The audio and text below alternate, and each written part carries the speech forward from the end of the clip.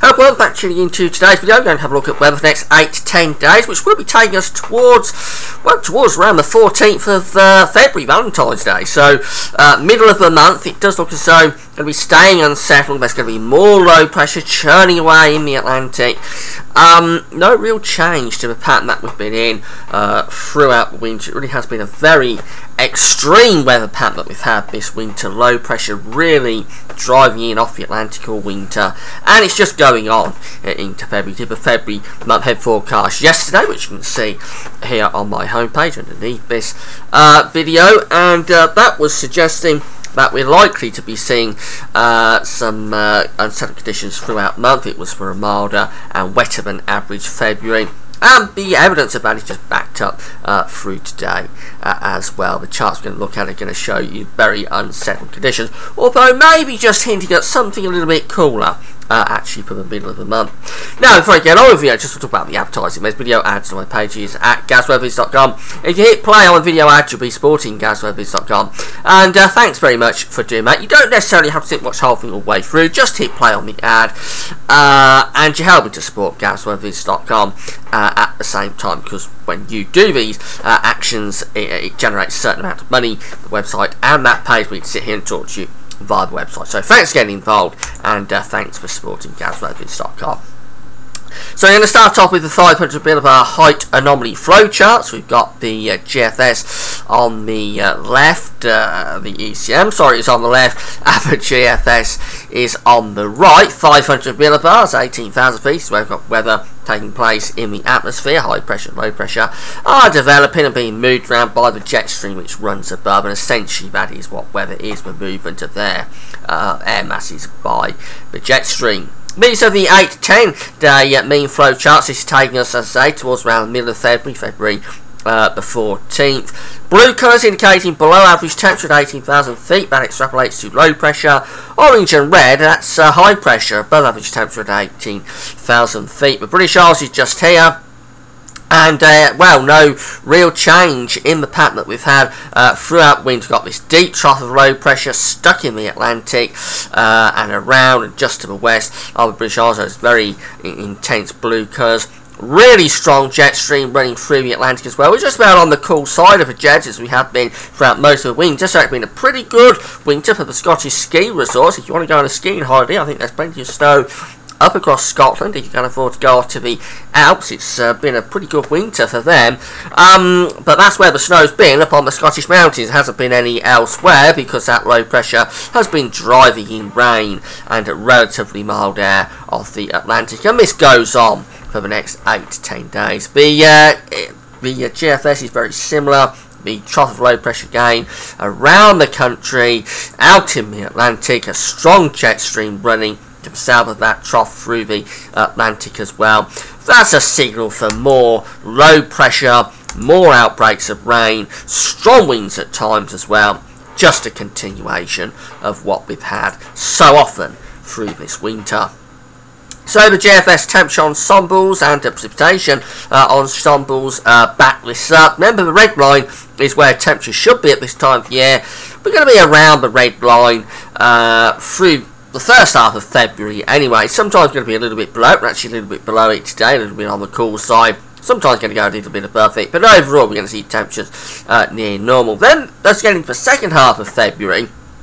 This is the 13th of February, just here. There is a suggestion, but again, we could pick those temperatures up and turn it a little bit milder. This is consistently showing up within the GFS temperature ensembles, that we may see something a little bit milder coming up through the middle of the month. But today's operational run of GFS, which you'll be able to look at in a moment, actually suggests it could turn a little bit cooler. So maybe there's a bit of a divergence about what could happen in terms of the temperatures through the middle of the month. But certainly in terms of the ensembles, the idea is to pick things up a little bit and turn them a bit milder.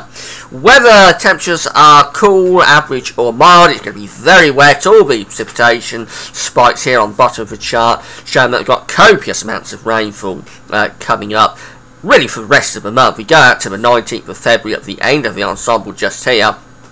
Still very big precipitation spikes even then. So yeah, big rainfall spikes coming up. There's going to be huge amounts of rain, I think, across some parts of the country over the next couple of weeks. The temperature anomaly for the next week, the 4th to the 12th of February, show that we're going to be around average actually.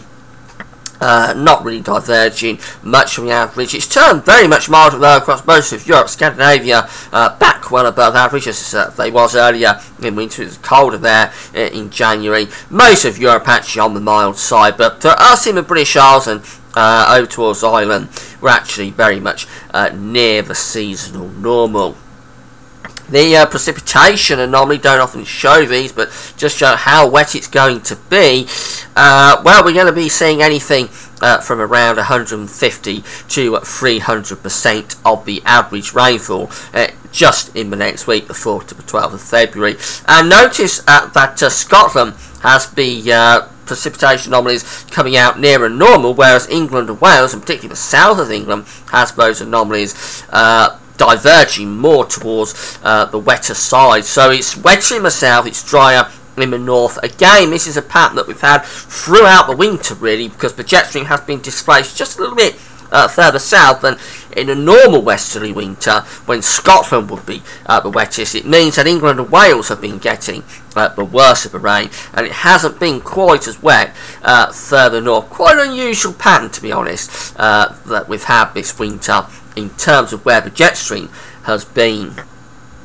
So we've got another storm coming in tonight and tomorrow. This is the GFS chart for 6 o'clock in the morning on Wednesday. A deep area of low pressure, 955 millibars. We have had some very, very deep areas of low pressure this winter, haven't we? Battering the country, so there'll be severe gales spreading across the British Isles through the course of the night and into tomorrow morning. And that low pressure then eventually moves up towards southern parts of Scotland.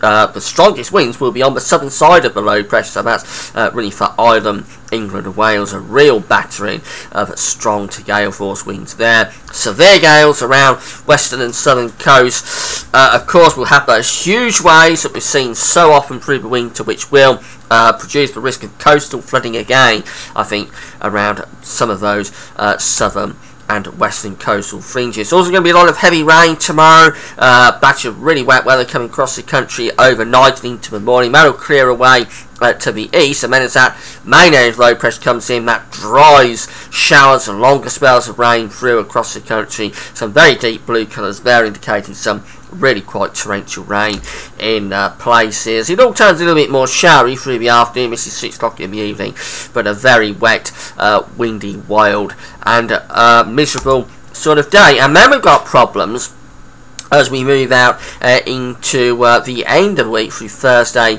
in towards Friday. We're going to have an area of low pressure moving up from the south. So this is the chart for 6 o'clock in the morning on Thursday, this area of low pressure off the coast of Portugal at that time. There's the main area of low pressure over northern Scotland. It's going to bring all the stormy weather to Scotland, to the British Isles tomorrow. That's sitting across Scotland at 6 o'clock in the morning on Thursday. But this next area of low pressure down across Portugal is the one that's going to bring some very wet conditions potentially to England and Wales as it moves northwards. There it comes in 6 o'clock in the evening on Thursday, spreading heavy rain up from the south, and then that low pressure sits across England and Wales overnight before pulling off into the North Sea on Friday morning and pulling down a slightly colder north to northwesterly wind. So the rainfall forecast with that shows that we've got some very torrential rain coming up from the south as we move through into midday on Thursday.